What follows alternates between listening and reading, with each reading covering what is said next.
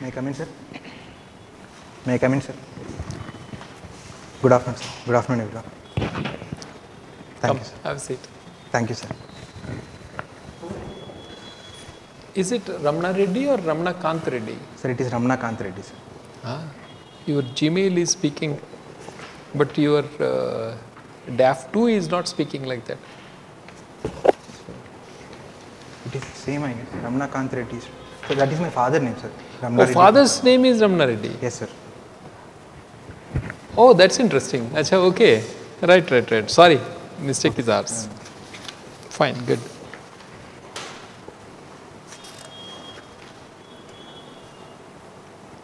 We were very curious to know about this rural development and technology. Okay, sir. What exactly this is all about? So, what have you learned in this particular, and that too from IIT Delhi, so I want to hear more about that. Sir, my basic graduation was from mechanical engineering. Yeah, I've seen that. I took rural development and technology as an elective. So I did some of the courses from that particular department, sir, because I was more interested in understanding various opportunities which we can explore in developing the rural side of the country, sir. So I have done some courses in biomethane production, biomethane, biogas. Biogas was the major thing, but biomethane was also a part of it. So production of this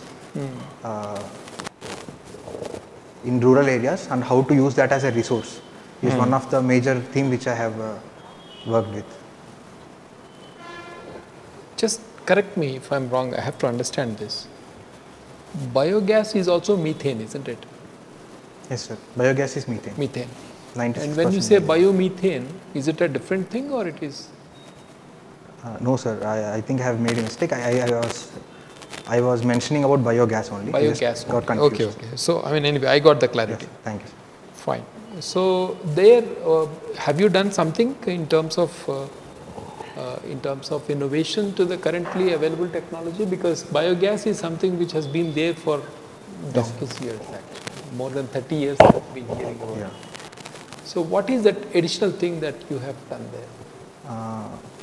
The course mainly focused on learning the present state of development in the biogas, sir. Okay. For example, it was more of a practical oriented course.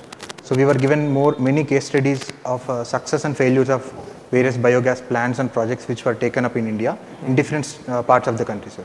Like some of the successful examples which were taken in Rajasthan, and what was the reason for their success and how one can implement these projects, and what were the reasons for failures, if any, in different areas of the country. So it was more of a practical oriented course. Very good. So Rajasthan model, which is successful model. Yes, sir. So why has it become successful and why the other models are not successful? What exactly was technically different? Technically, there was not much difference with different projects which were undertaken, sir. Main difference was the level of awareness of the people and their enthusiastic participation in the project on a longer term basis, sir. Because in many projects across the country where this was taken up, the people were given proper awareness at the start, but over a period of time, they faced many practical difficulties and slowly their interest got decreased, and that's why because of poor people participation over a period of time, the model didn't get succeeded well, sir. But so in Rajasthan, it's a managerial challenge more than a technical challenge. It was more of a, wherever the failure happened, it was more of a managerial challenge. The technical aspects were also there, but at this point of time, I am exactly unaware of, unable to recall those technical aspects. It's fine. Now, other than this biogas, are there any other technologies that you had examined? We were also exposed to some of the other initiatives taken up by the Rural Development Department of my college, sir. So in that particular course, for example, there were some projects of improved chulas in the rural areas of Uttarakhand, where the improved chulas had more efficiency and less environmental pollution and less harmful to the humans. So certain practical projects were happening. So we were just exposed to various present ongoing technologies at that point of time, sir. Okay. So improved cholas. Yes, sir. See, again, like biogas, I have been observing these improved chulas in the northeast where I worked, and also in probably some other parts of the country also. But again, that also remained where it was. Yes, sir. Isn't it? For several decades. Yes, sir. Well, people have been talking about improved chulas and all that. I mean, whatever you have improved, you have not improved any further than that. Yes, sir. I think it remained more or less like that only. Yes, sir. So what seems to be the challenge there? Sir, there are 2-3 different challenges for this specific problem, sir, which I can recall. One point is government is actively promoting LPG even in rural areas. Yeah. So with time, the aspect of this improved chulas got declined because of improved and accessibility to LPG cylinders. That was one reason, sir. Second reason is the people participation also was not very high, because improved chulas at least in the initial stages required a little bit of contribution of human labor from their side. It was in the aspect of either making or delivery. At least in my college, there were some prototypes which were given for free as a pilot project. But over a period of time, they asked for the local participation in making the chulas, where the participation was, the turnaround was very low, because people felt it easy to use normal chula as such. They were not much concerned in certain areas about the negative aspects or the positive aspects provided by the improved chula and the negative aspects by the normal chula. So the turnout was low. So over a period of time, it wasn't able to take up a mass scale as such. So one was the increased LPG supply, cylinder supply, and the second was low people participation, sir. So effectively, therefore, if we enhance the availability of LPG, yes, sir, the very argument of this improved chula will just disappear. Exactly, sir. That probably is far more sensible. Yes, sir. Isn't it? Yes, sir. We have enough reserves of natural gas. It is, at least at this point of time, it is better to go for LPG instead of chula, sir. Because on any given day, even the improved chulas, still there is still some there will consumption be of consumption of this and pollution. wood and all. Yes, sir. Fossil. Yes, sir. Yeah. Okay. So therefore, now again we are back to square one after spending so Yes, many sir. years on this. Yes, sir. But there are also some other emerging technologies like biochar and briquette technology. But these are all in the very nascent stage. Like the making of these is very costly, and bringing it on a mass scale is not so economical at this point of time. Even briquettes are also charcoal briquettes. Yes, sir. So again, that also requires It also requires the same fossil fuel. someone has to cut the tree. Yes. Yes, sir. So that also has not succeeded. It has not succeeded. If not, in some areas of northeast charcoal briquettes. Yes, sir. So most of these are just like a pilot projects in various universities. So other than rural energy, in that rural technology, did you also look at any other aspects of life? Energy, of course, is very important in rural areas. I will not discount that, Yes, but sir. there are others also. I also did one more elective course in this under this department, sir, which mostly focused on diversity of culture in rural areas. And is it a threat or is it a opportunity for India, and is it a resource for India? Was the main aim of that course, sir. It was more of a social science course in rural So technology. that was a research subject, or it was a? No, sir. It was more of a social science and providing practical experience about the rural way of life, sir. So that course was basically given to us to understand the culture of rural India, so that whenever we implement any technological interventions, one has to be very careful of their own culture. If the people themselves accept the technology, then only we can see the success in these projects, sir. So for this, we were given the knowledge of rural India. Okay, sir. the context. Context. You needed to understand the context. Yes, sir. That's a more or less like a Yes, sir. sociological perspective, isn't it? So that you don't disrupt things beyond a point. How was that helpful? Suppose tomorrow you become an IAS officer. Do you think that knowledge and that insight will be of value to you? Yes, sir. I feel it is a big asset for me, because whenever if I am posted in any district, so development of the rural areas of the districts is also of high prime importance, sir. So understanding the culture of the rural area of that particular district, their historical problems, what are the reasons for the present situation, will definitely help me in designing and implementing policies in a better way, sir. at least in most of the policies I feel in India are very well designed, but the when it comes to implementation part, if one lacks the proper holistic understanding of their culture, the implementation will always be not as success if it would have been for the culture parts. I agree with you. That kind of sensitivity is required, especially when we are inducting technology. Yes, sir.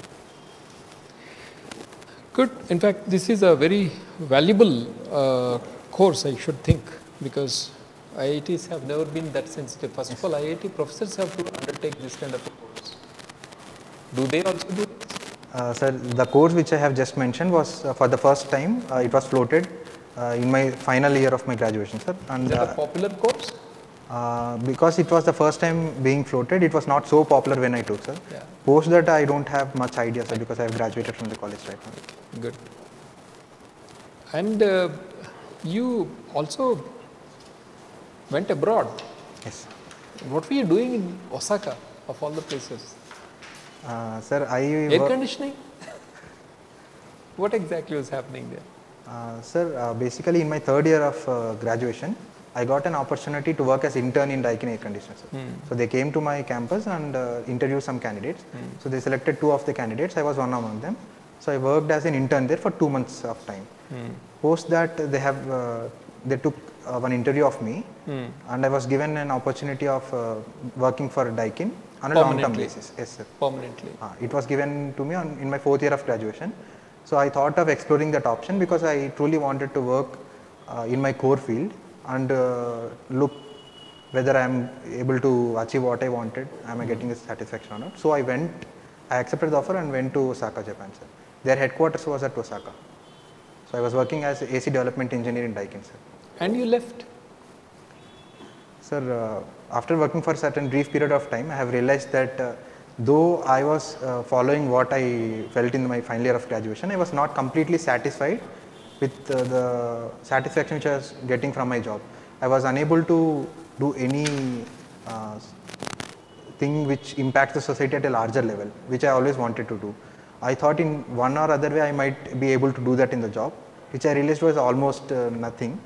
And moreover, the work culture in Japan and the corporate culture in Japan made me realize that achieving my goals will take a very longer time if I continue in that job.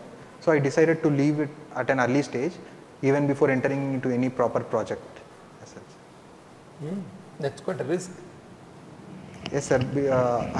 Just before I was resigning, they allotted me a project which was for nearly 3.5 years. So I felt that it is my moral responsibility to either leave it at an early stage or to finish the project completely. Right. So I decided to leave it at You're right. And you appeared twice already for this examination. Yes, sir. This is my 4th attempt, sir. Appeared for mains thrice. No, but you have, Ashok, you went to mains twice. Yes. Why has this become an obsession? Sir, I won't say that this is an obsession for me.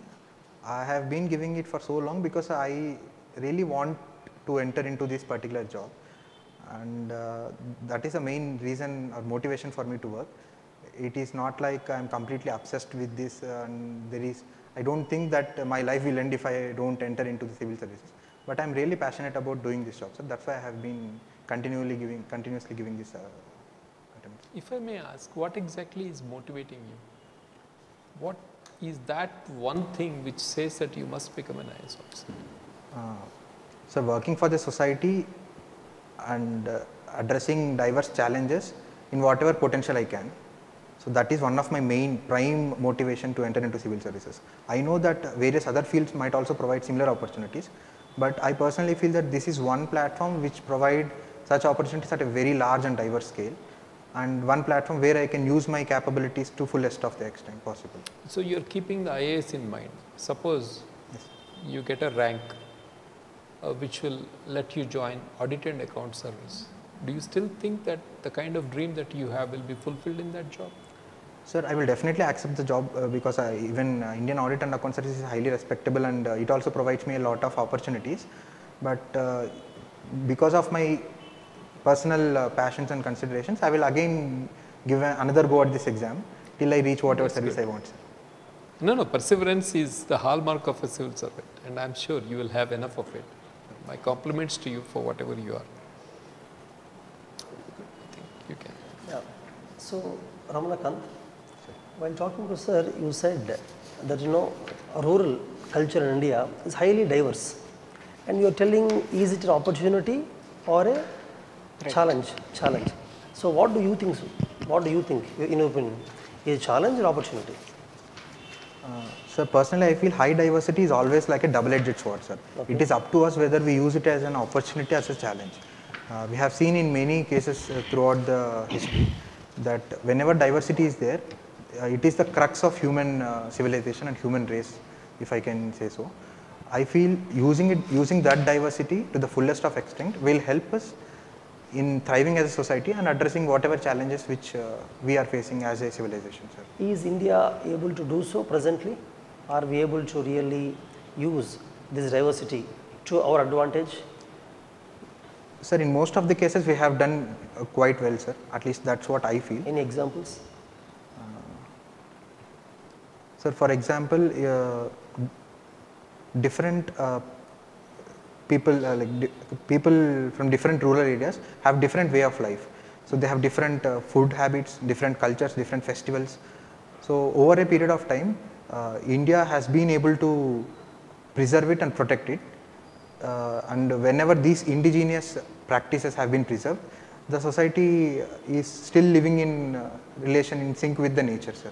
So for example, if I can take some examples, recently last year, a woman named Rahimbai Popper got Padma Shri because of her work in preserving the land races, which is like indigenous varieties of these food crops. This is one of their culture in preserving the food habits, and it actually helping a lot in avoiding.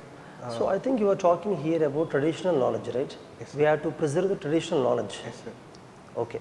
But keeping that knowledge aside, any other advantages of having so much diversity in cultures in India? Sir, I feel traditional knowledge is a part of culture, sir. Obviously, if if any society's culture is getting impacted, it means their traditional knowledge will also be on decline over a period of time. So preserving this diverse culture of India is itself an asset for India, sir. For example, we boast ourselves of many different languages. But what is the advantage? What is the advantage? He is coming to that point. Yeah. Yes, sir. Like we boast ourselves of many different languages, many different cultures. I feel if we eliminate these differences or cultures, there is always a threat of complete wiping out of civilization. Okay. So if any culture gets extinct, it means we lost a huge resource of civilization. Over a period of time, culture has a lot of solutions to how to live in a particular environment, how to deal with different circumstances. So for example, a person from South India knows very well of how to adapt to certain climates which are local to him, which are inherent part of his culture, sir, right, which a North Indian might not know. Okay, okay.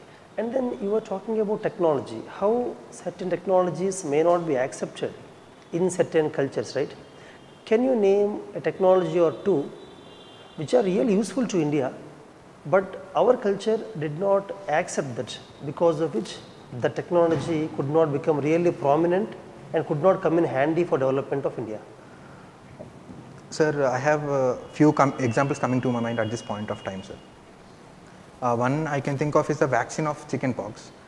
Being a student of anthropology, I remember a case study where when the chickenpox vaccine was being administered in India on a larger scale, many people from tribal and rural areas, they were not in acceptance of this vaccine because they felt that chickenpox is something religious, like getting the disease is not anything wrong. So they feel that it is antithetical to their religious or beliefs or practices if you take a vaccine. So despite having vaccine, many people have lost their life because of not properly accepting their vaccine. This is one example, sir. Another example which I can think of is from my rural development course which I did. So there was an innovation where waterless urinals concept was brought in by one of my professor. What is it? Waterless? Waterless urinals. Okay. So whenever we go to urinals, we after urinating we use water to flush it out. So the innovation basically focused on not using water so as to conserve it. So they made a camphor-like chemical compound which if placed in the urinals will help in fighting that odor and there will be no need to use water to flush it out. But even when this was provided to various people, not just in rural areas but even in urban areas, they were not readily accepting this idea of waterless urinals, because they felt that they were unable to imagine proper orderless urinals without any water. So any similar technology is used by Indian Railways, waterless urinals? Yes sir, they are using waterless toilets or bio toilets, like they are, yeah, tell me.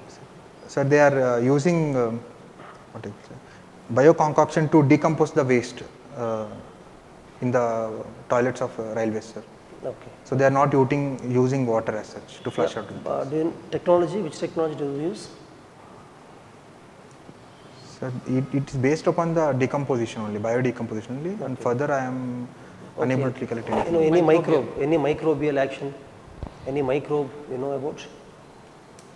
Sir, as far as I can recollect, it is microbes which decompose that, but I am unable to recollect any specific name as such. And you are from Kadapa, right? Kadapa. Yes sir, Kadapa district. If you are made tourism director, how can you make Kadapa a tourist hub of India? Is there potential, first of all, in Kadapa? Yes sir, there is a lot of potential in Kadapa to get promoted as a tourism hub. Firstly, its geography makes it very peculiar. It is half of the district is contiguous with the Eastern Ghats region, sir. Rest half of the district is a decently plain area. So it is like a bio zone where two different ecosystems are meeting. So this makes it very peculiar. Yes, sir, two different ecosystems are meeting. Do you call it as biozone? Sir, as far as I can remember, it is ecotone. I am unable to recall the exact name, sir. Yeah. Sorry for that. So there are various wildlife sanctuaries, sir. Lankamalla Wildlife Sanctuary, Seshachalam Biosphere Reserve also falls to a certain extent in Kadapa district, and there are famous red sandals. Okay. Now tell me, what would you do to make it a tourist hub? Sir, eco-tourist circuit is one aspect which can be promoted, sir. Second is promotion of spiritual circuit. For example, the Kadapa gets its name from the word Gadapa, which many people feel it as the starting point to go to the famous Lord Balaji of Tirupati, sir. So that religious circuit can also be promoted, and there are other geological formations of very significant importance, sir. So scientific tourism on a geological scale can also be promoted. Example? Sir, like Kadapa system of rocks is famous all over India. So Kadapa system of rocks belongs to this Kadapa basin. You were first find out there. So there is a geological heritage site close to Kadapa, but it falls in Chittor district, sir. Okay. But it is close to Kadapa. So these things can be promoted, sir.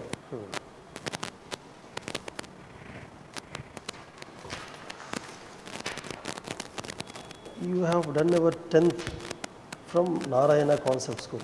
These days, you know, there's criticism against the curriculum followed in Andhra Pradesh, where no music, no sports, nothing is encouraged. Do you have any ideas how to get away with this kind of system?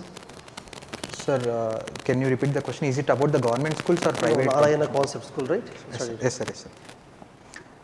So the curriculum in Narayana Concept School or the other similar private organizations is definitely not up to the standards which our national education policy speaks about, sir. So I vividly remember that I barely had any extracurricular activities while I was in my schooling. I was actually not aware of any of these things, like a proper extracurricular activities will also be provided in school, because we were made in such a notion that school itself means is a competitive thing. You have to always keep studying, you have to perform very well. So these private institutions, especially my school which I studied in, was also of that kind. Now what shall we do to reduce the following among the parents and students towards this kind of schools? Yes, sir, few steps, like government also came down heavily on these kind of schools, sir, and it recently closed some of the schools of Narayana and other private organizations because they were not following various laws established by the state and central government. Okay. Second is we also have to bring a attitudinal change among the parents also, sir, and the society at large, because it should be a bottom-up approach. When parents themselves get sensitized or made aware of what negatives their children are getting because of this type of education, they definitely, I feel, will not go to these kind of education systems. So you see down the lane, in how many years do you think is possible? Sir, I can't exactly put a figure on it, sir, because it is a process which will depend a lot on how people are accepting the idea. But I feel that the various sections of society are moving in that particular idea, sir. Yeah. Because at least as the more and more number of people from these institutions getting into the elite institutions like IITs or NITs, the people who are entering are educating their parents and the next generations that there are a lot of flaws in this present education system in Andhra Pradesh. See, coming to IITs, don't you think the very purpose of establishing IITs is defeated when most of the students, most of the candidates coming out of the college are not pursuing their core field? Don't you think the very purpose defeated? Sir, my personal opinion in this aspect, I beg to vary slightly, sir, because when the institutions were established at the start, I definitely agree that it was to provide good engineers for the future India. But over a period of time, the institutions also evolved themselves, sir. So at present, I feel IITs as an institution provide a good platform for any aspiring engineer who wants to excel in their field. But because of the poor education system, especially in the 11th and 12th class, many people are choosing IITs not because of their passion, sir. It was more of a race they were put into by their parents or society. They are entering into IITs, but once they enter into IITs, they are getting a lot of awareness about various other aspects, and they are moving onward, moving from there. But is it right? They are spending so much money on the engineering graduates and they are going out doing something else. So from a government point of view, it is not it is not exactly correct, because from your point of view. But I feel it is not completely wrong as such, because any person who reached to that stage, if he want to truly pursue some other profession and contribute in his own way to the country or economy, I think he should be allowed to do so, sir. Okay, my last one. You have been Osaka, right? Yes, sir. Famous for nightlife? Yes, sir. So, shall we encourage nightlife in India too, to increase tourism? Yes, sir. To increase tourism, encouraging nightlife is not a bad thing as such. But one caution which I think Indian government should take is encouraging nightlife comes with various other challenges. It might lead to increase in other illegal activities like usage of drugs or other banned substances. So if these things are taken care, then encouraging nightlife is definitely a beautiful opportunity to explore tourism sectors. Okay, good. So you are part of NSS in IIT Delhi, right? Yes. When you are in IIT Delhi. So what kind of activities that you performed there? Sir, as a part of NSS, I was a part of different activities, sir. Some of the activities include blood donation camps, working in a zoological center of Delhi Zoo, working with underprivileged students, going to orphanages and teaching to these kids in our free time. So these are some of the activities which I was part of, sir. So what do you think, this NSS should be starting from the school level or the college level? Sir, NSS as a philosophy, like serving the society as a philosophy, I think should be inculcated as early as possible in every individual, sir. But coming to the exact scheme, it depends upon the level of the student, maturity of the student. But serving as a philosophy, as an attitude, should be a part as soon as possible into a children's life, sir. So what experience that you gained from your NSS service from IIT Delhi? Other than this rural development, what you talked about? Yes, sir. Sir, NSS made me more social, sir, if I can say so. My actual hobby is also interacting with people, sir. Right from my childhood, I am very enthusiastic to interact with different kinds of people from different cultures. And so NSS gave me an opportunity to further explore my hobby. So when I was studying in my college, which is completely different from the culture which I was brought up, so I got exposed to various kinds of people, various problems they are facing. I became more empathetic and compassionate to different sections of society, because from the outside I may feel that they have a lot of problems, but even I have problems. But when I started to understand their problems from their point of view, then I have realized that every individual has his own story. So it made me to be more compassionate and empathetic to weaker sections of the society, sir. So how do you differentiate the hobby interacting with people and reading books? Of course, you don't have the hobby of reading books here. So when you compare these two hobbies, so what would be the better one you feel? Sir, both hobbies have their merits and demerits. reading books is also very noble hobby, sir. But for me personally, I was not very fond of sitting in one place and reading books. I was more fond of interacting with different kinds of people, because it was giving me the practical knowledge of who they are, how their lifestyle is, where they are coming from. I usually try to interact more with elder people, sir. So I usually try to ask them about their childhood, how India was there during that time, how their lifestyle was, because in the present rapidly changing world, so with the given change in technology, so there is a lot happening in the world. So there is a lot happening in a span of very short time. So interacting with people gave me the opportunity to have a proper knowledge of how the society is evolving in different parts of the country, sir.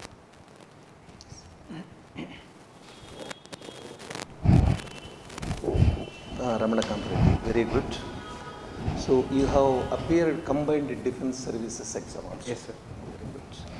So there are 3 services, as you know: Air Force, Navy, Army. Yes, sir. In Army, there is a person, Sam Manik Shah. Have you heard about him? Sorry, sir, I haven't heard of it.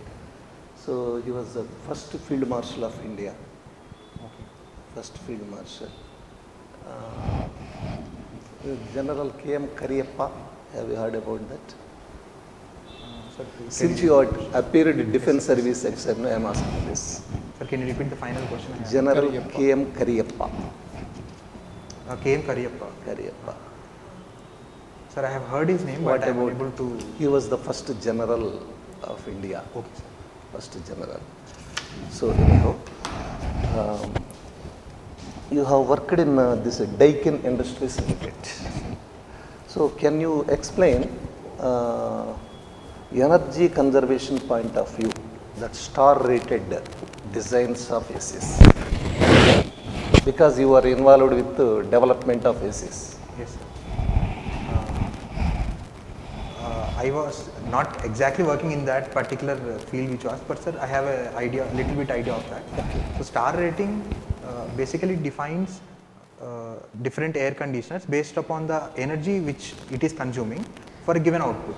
So when we say 2-star AC and a 5-star AC, so 5-star AC obviously consumes For less given energy. input, For a given for a given targeted output, it consumes less energy. So 5-star AC. okay. So and with latest inverter technology, these ACs are performing even better, because inverter in these air conditioners helps in further reducing the energy that is consumed by the compressors. So of course inverter ACs are very good in efficiency, but in maintenance point of view, which you prefer, inverter AC or Radner AC? Sir, in any given mechanical equipment, as the number of parts increases, its maintenance cost and headaches will also increase, sir. So inverter AC also has this additional component of inverter. So there are some challenges of frequent maintenance. For example, only 1 hour, 2 hours usage for a particular residence. In that case, which you prefer? Sir, if the usage is very less, then I feel non-inverter AC is also equally energetically efficient, because over a longer time scale, the maintenance cost will be low if it is a non-inverter AC. But if it is an inverter AC, it is usually preferred for longer working hours or tough conditions, like in very hot areas, like in southern part of India, where the temperature goes very high, they are preferred. Very good. One open-ended question, since you are interested in anthropology. I'll just make a proposal to you. Let me know how you will react to that. Sure, sir. I say that Ramayana was a war between the Aryans and the Dravidians. How do you react? Sir, I beg to disagree in this particular aspect, sir. First point, there are no empirical proofs as of now that there is no such clear distinction between Aryans and Dravidians as such. At least according to the existing evidences, this distinction is not agreed in the academic circles of anthropology, sir. So I beg to disagree with this particular thing, that it is a war between two different races or two different sets of people. Okay. Have you followed the Rakhi Gadi excavations? Yes, sir. What have you learnt out of that?